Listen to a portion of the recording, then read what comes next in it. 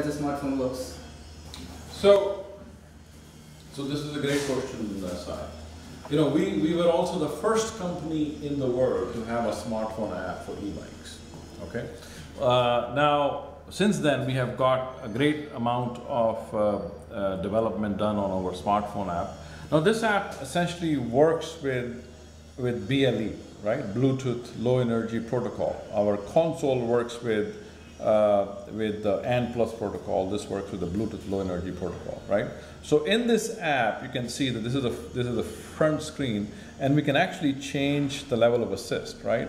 If I slide my finger up and down, so first I have to connect with the motor. Let me just first walk you through the different screens we have. So if I slide my finger from right to left on an empty space, I can go to the next screen called eDrive data, okay?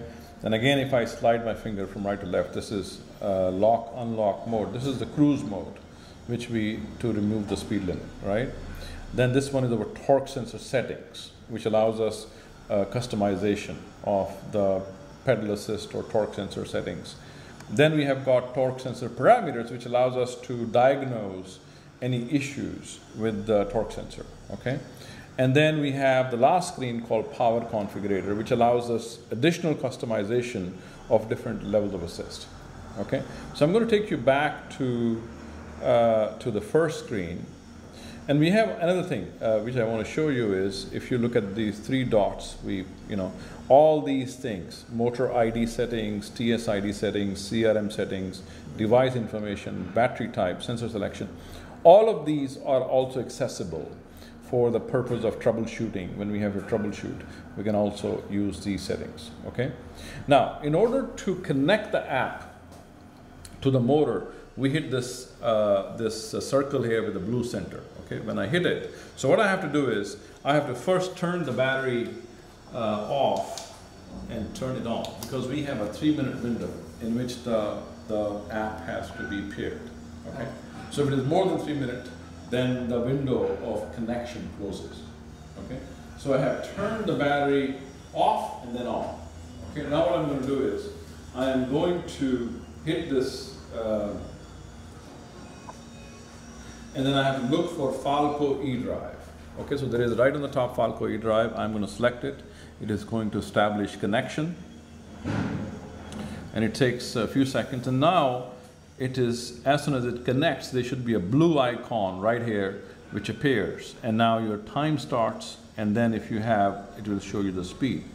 So now if I move the wheel, I should be able to see the speed here, right? So you can see both of these will show me the speed, okay? Now I can also change the level of assist, right? So here we are, if I go back here, it's showing me level of assist is 3. Under eDrive data, in the bottom left-hand side, I can see temperature/level. This shows us temperature of the motor every 30 seconds and the level of assist. So it kind of toggles between two values, okay? So right now, level of assist is 3. This is also showing 3, okay? Now let's see if I want to change it. I want to go back, and now see this basically is 0, okay? Now I'm at 0 mode, okay? Now this is still showing +3 on the console. Doesn't matter, you can either use this one or that one. Okay, let's see what the eDrive data. eDrive data is showing me 0, okay?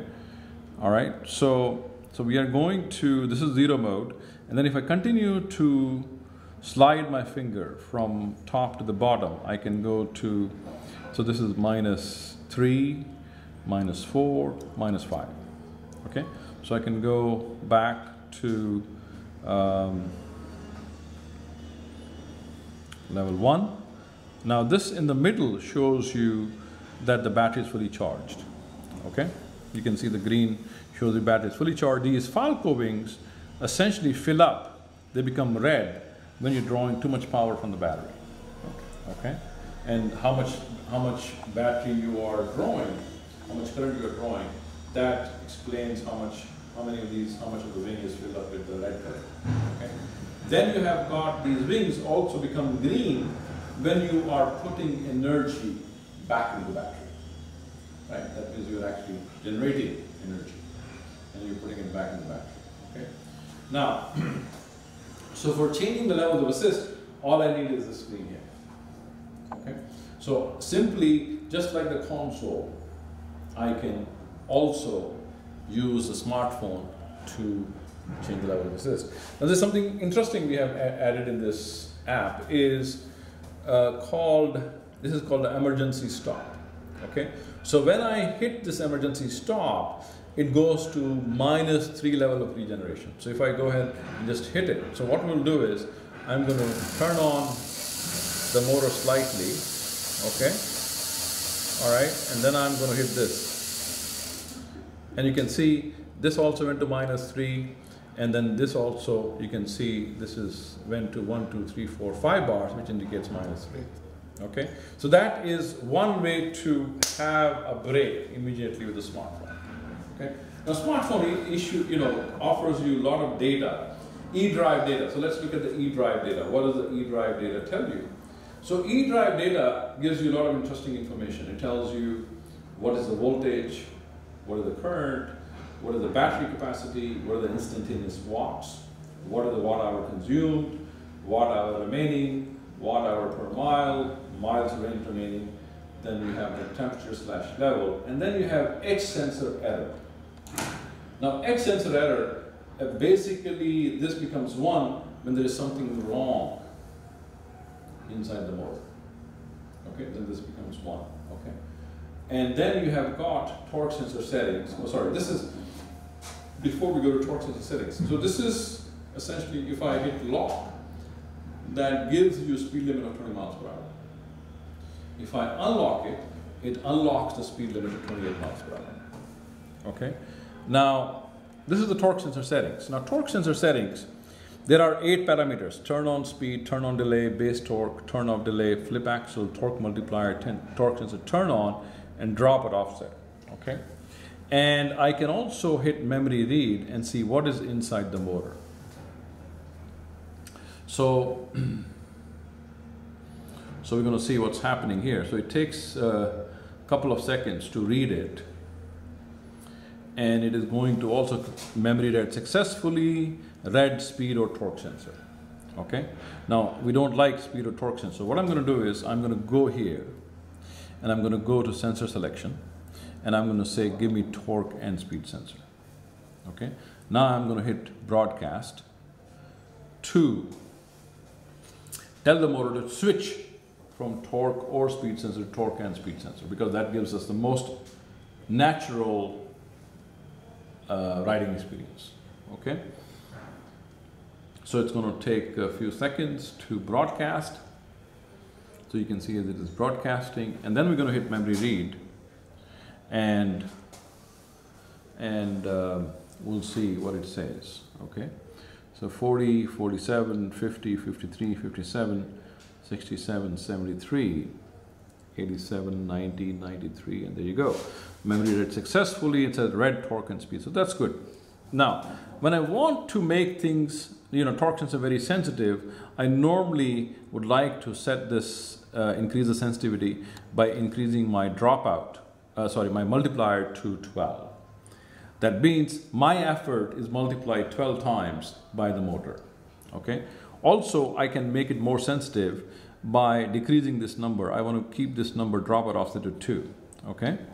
And if I want to make it even more sensitive, I want to reduce my this to 2 as well. Torque sensor turn on value. Okay. So I guess I can only have 3. Okay. So we will go with 3 here. Okay. So 3, okay? So 12 to 3. This allows me extremely sensitive torque sensor. That means with little effort, I can get a lot more from the motor, okay? So these settings, turn on speed, turn on delay, base torque, turn off delay, etc., they are not as important today as they were 3 years ago, because then we didn't have the speed sensor. Okay, now we're using the speed sensor to be able to optimize the torque sensor, okay? So with these settings, these 3 settings, torque multiplier, drop offset, torque sensor turn on, these allow for a lot more sensitivity to my push.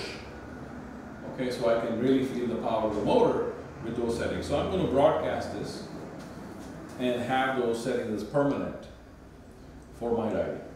Okay? So it takes a few seconds here to broadcast.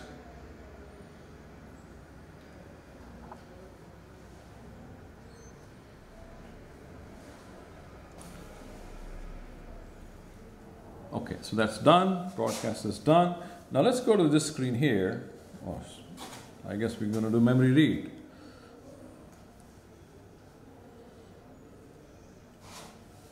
So the motor, the console shows some numbers here when you're memory reading, because console does pick up some numbers through wireless communication, but they are not really real numbers, right? So you can ignore those numbers. Okay, so I think we have got that done. Now let's go to the next screen. So this is torque sensor parameters. This allows us to see how your torque sensor is working. The only number which is really important is torque sensor raw value. It's showing 474.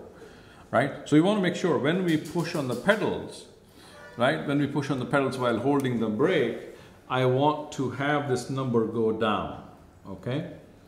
So you can see when I push on the pressure, my number goes down. So that's a good thing. That means that your wheel is actually installed properly, okay?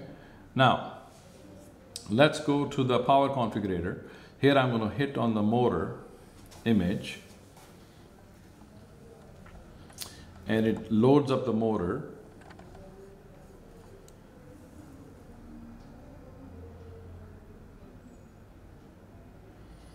And it's going to read what's inside the motor, okay? So we can see that, you know, what is the support level for level of assist 4, 7, 8, 16, 20, 24.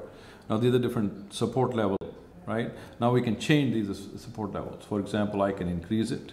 Okay, I can go ahead and increase this further, okay, or I can go ahead and decrease these. Okay, I want to, let's say, make it 3, make it 4, make it 7, make it 12, make it 14, make it 16. So this allows me better battery conservation. Okay, so lower these to have better range of the battery, increase this to have more power. So I want better battery range, so I have lowered the levels, and I can go ahead and hit broadcast.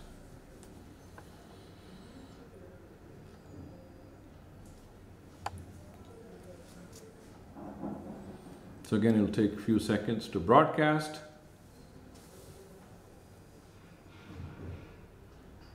I wish it were faster like that, but it's not. So we'll do memory read. Again, when we're doing a memory read, we see some garbage numbers show up on the console. The motor is not working, but that is the nature of the beast.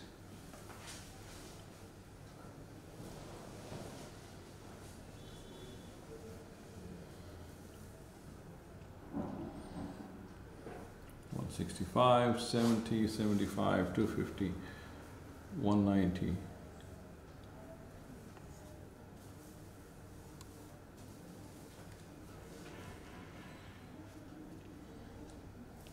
So there you go.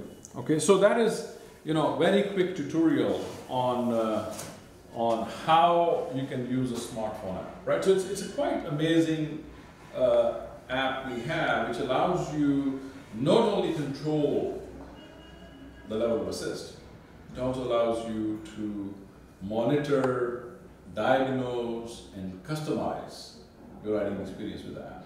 So this app is available free of cost from either the Apple App Store or the Android Play Store, Google Play Store, right?